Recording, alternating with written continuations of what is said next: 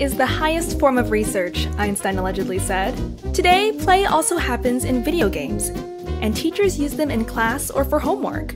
For this video, we teamed up with the folks at G2A, the world's largest marketplace for games, to learn about the 3 dimensions of game design, 4 things games can potentially teach us, and 5 video games that are great for learning, one of which is played at Harvard Business School. First, the 3 dimensions of video game design. Games typically range from simple to complex. They can be played in a single or multiplayer mode, and can be played collaboratively or competitively. We can divide games along the spectrum of simple to complex, and non-social to social. Simple single-player games include puzzles and jump-and-run games like Super Mario. Complex non-social games include the shooters like Far Cry or simulations like SimCity.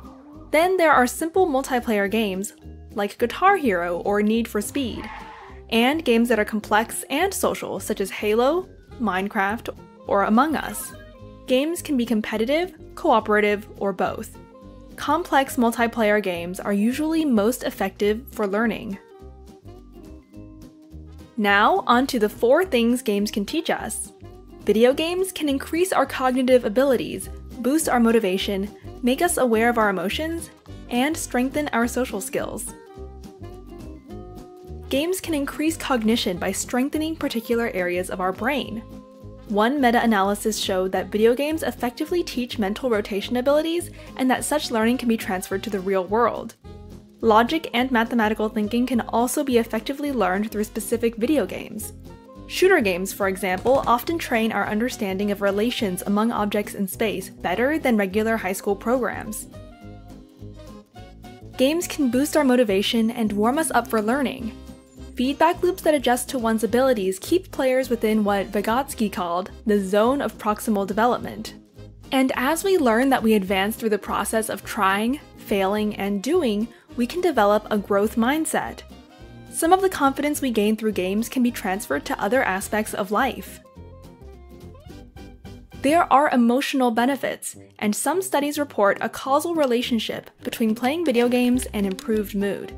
This makes sense, being that according to uses and gratification theory, most of us seek diverse forms of media to manage our mental state. Putting the books aside for a short game break can therefore enhance our emotional state. One study reported that gamers often experience high levels of stress and, as a result, learn to manage their emotions. There can be social benefits as we form new relationships. In some games, we need to learn who to trust, how to communicate, and when to take the lead. Video games that are designed to reward cooperation promote pro-social skills particularly well. One longitudinal study found that children who played more pro-social games at the beginning of the school year were more likely to exhibit helpful behaviors later on in the year. Finally, let's look at 5 games that deliver powerful learning experiences. Remission is a video game that teaches sick children how to deal with cancer. In the game, the children control a nanobot that shoots cancer cells and manages the side effects of the treatment. A randomized control trial showed that children who played Remission significantly increased adherence to the treatment protocol and cancer-related knowledge. The game has since helped hundreds of thousands of young patients.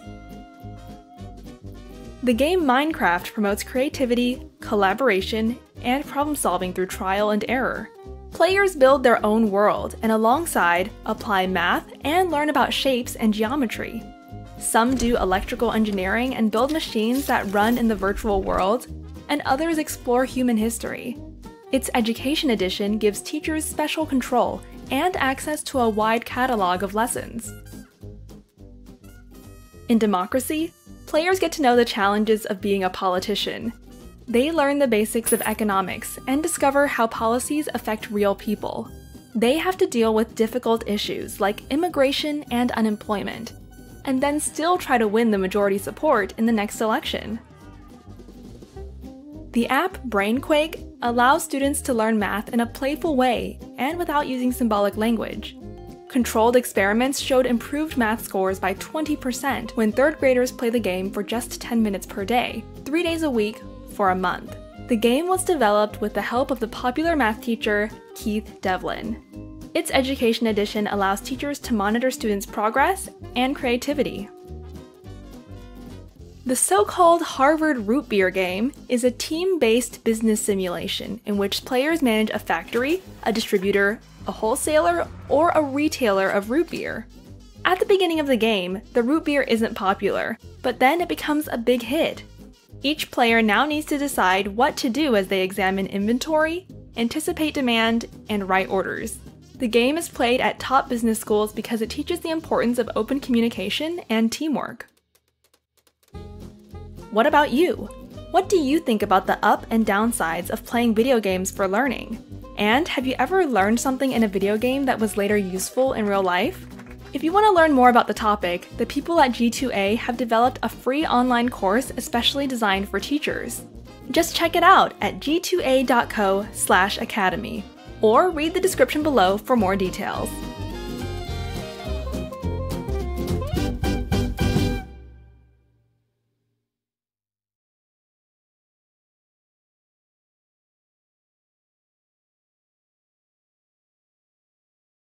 Sprouts videos are published under the Creative Commons license.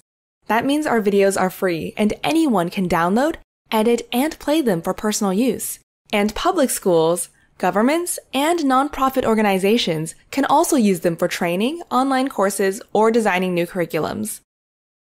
To help us stay independent and support our work, you can join our patrons and contribute. Just visit patreon.com/sprouts. Even $1 can make a difference.